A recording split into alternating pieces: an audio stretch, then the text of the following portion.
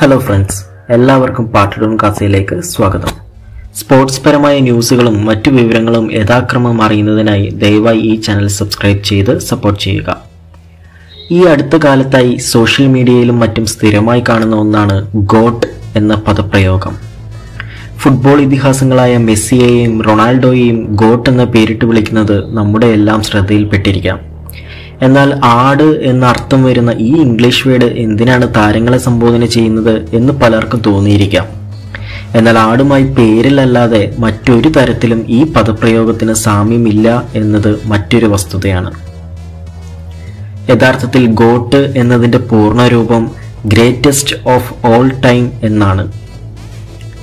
ഈ പ്രയോഗം വർഷങ്ങൾക്ക് മുമ്പ് നിലനിന്നിരുന്ന ഒന്നായിരുന്നു. എന്നാൽ 20-ാം നൂറ്റാണ്ടിലാണ് ഇത് ജനശ്രദ്ധ പിടിച്ചു പറ്റിയത്.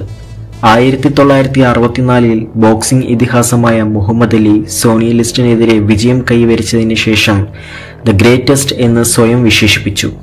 പിന്നീട് ഗോട്ട് എന്ന പ്രയോഗം ജനശ്രദ്ധ പിടിച്ചു പറ്റിയത്. പിന്നീട് റാപ്പേഴ്സായ LL കൂൾ ജെയും ലിൽ കിമ്മും സ്വയം God's of the rap game എന്ന് വിശേഷിപ്പിച്ചിരുന്നു. ഓരോ കാലഘട്ടത്തിലും ഓരോ മേഖലയിലും മികവാർന്നവരെയാണ് ഗോട്ട് എന്നറിയപ്പെടുന്നത്. അത് അത്ലറ്റ്സ് ആവാം, പബ്ലിക് ഫിഗേഴ്സ് ആവാം.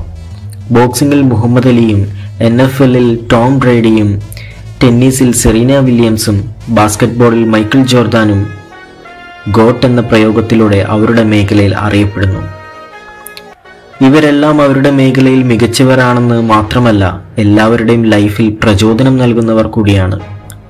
ഈ കാലഘട്ടത്തിൽ ഫുട്ബോളിൽ എക്കാലത്തെയും മികച്ചവരായ മെസ്സിയെയും ക്രിസ്ത്യാനോ റൊണാൾഡോയെയും ഗോട്ട് എന്ന് വിശേഷിപ്പിക്കുന്നത് വളരെ ശരിയായ രീതികളിൽ ഒന്നാണ് എന്ന് ചുരുക്കം. ഫുട്ബോളിൽ അവരുടെ പ്രകടനം മികവുകൊണ്ട് മറ്റുള്ളവരുടെ ലൈഫിൽ അവർ പ്രചോദനമായതുകൊണ്ടുമാണ് ഈ വിളിക്ക് അവർ അർഹരായി തീർന്നത്.